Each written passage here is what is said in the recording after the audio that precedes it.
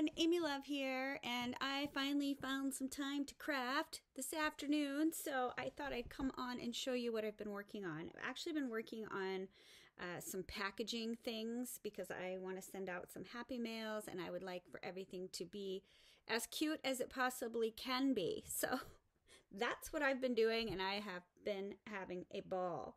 So let me show you first this bag topper that I created. Now, I am not one usually to make bag toppers, but I love it when I get things in the mail that have bag toppers. So I got myself a bag topper die, and I used it for the first time today, and it's just so stinking cute. So this paper in the background is actually Tilda paper, but this this cutie patootie paper right here is a paper pad that Kim actually gifted me last year, and it is Stamperia Sweetie, and I am loving every bit of it. So thank you again, Kim. What a sweet, sweet gift it is, and I am enjoying it. So I started by layering some lace and some pink cup chain that I got from Angel Dream Crafts. And then I fussy cut out some bits from the paper. I stickled them, and then I put a couple of my butterflies here and there. And on this one, I did the same thing. You can get a better look at that cup chain here. Don't you love it? I absolutely love it. And I just glued that down with some glossy accents. Works like a champ. And more stickles and a couple more of my butterflies. So I just think the bag toppers are so cute. So let me set those over here. Try to keep them in frame because they're so cute. So a few years ago, my friend Deanna Marie, hi Deanna, I don't remember, it feels like, I don't remember how many years ago that was. She sent me a gift and it had this cake slice box. And I was like, that is the cutest thing I've ever seen.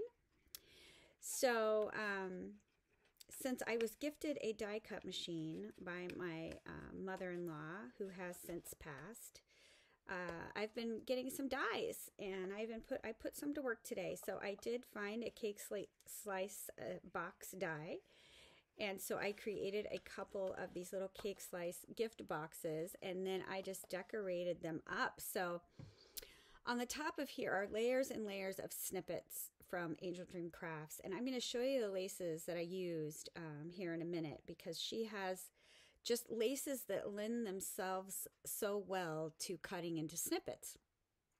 And so that's what I used in the background. And then this pink snippet is from an applique from her store. And then I added some bling, and then I added one of her sugar candy hearts, that's what I like to call them, in the middle of one of my paper bows. They're so cute. And then I added this adorable lace around the edge because to me it looks like icing. So I created a couple of those. Here's this one. Isn't it cute? Like, I can't with how cute these are. So thank you for the inspiration, Deanna. I love it. So those are the little cake slice boxes. And then I was gifted these by Gail from Fava 4. Thank you, Gail. I am loving decorating these so much. So let me show you what I did. They're adorable. So I used this, my favorite dangle lace from Angel Dream Crafts right here. I love to make tassels with it, but it was also the perfect size to dangle off the side of these tea boxes. And then I added a snippet from one of her leaf trims. This flower came from her shop. And then I added some pearls that I also got from her shop. And she also has little bows. So I put a little bow there on the back. These are adorable. Aren't they just so cute? So you can put little gifts inside, and they open from the bottom. So I did put open here just so you'd know, because if I got it in the mail, I'd probably try to get in through the top. So I put that there because I'd need it. And so I made 2 of those. Aren't they cute? I added one of my little butterflies right there. So adorable. Absolutely love how these turned out. So let me show you some of the laces that I used. I don't think, oh, this is all I have left of the applique that I cut up to use. So I used that on the top here. I also made a couple of tags, which I think are so cute. And I just added a little snippet down at the bottom. So I just thought they're just sweet, right? They make the cutest little additions. So adorable. I love these. Yes. And I used this beautiful Clooney lace, which is kind of sad because I used that as a base on the top of these cake slices, which you literally cannot see it any longer. But luckily I have enough of this left, so I don't feel too bad about it. And then these are some of just her fabulous snippet laces. This dangle lace with the leaves, I love it. That is what is coming off here, and then it's actually dangling down here on the top of that one. One of my favorites, love, love.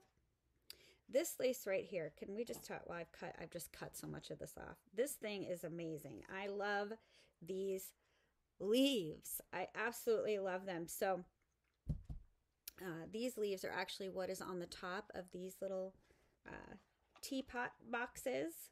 They're so cute. And then the little flowers. I mean, it has flowers and leaves, and then the big leaf. I love this trim so much. All right, let me put that off to the side. Then there is this big one. Look at how big this is. And I think these might come in white, the ones I'm going to show you now, but I did some tea dyeing.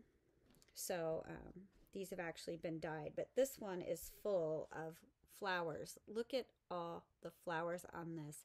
And I'm pretty sure some of these flowers are on the top of that cake slice. So cute. And then there is this one. Look at all the flowers on this thing. So some of these flowers are also on the top of this cake slice. So cute. I love the dimension that it adds to your projects. And then there is this one too. Look at this. It's gorgeous, and there's so many bits on here. I'm telling you, they're amazing. So I will put a link to the Kim's Etsy shop below where you can get all the fabulous bits, crafty bits. And I also put a link below to all of the other designers who are currently on the team, so you can see what they're working on and hopefully be inspired as they inspire me.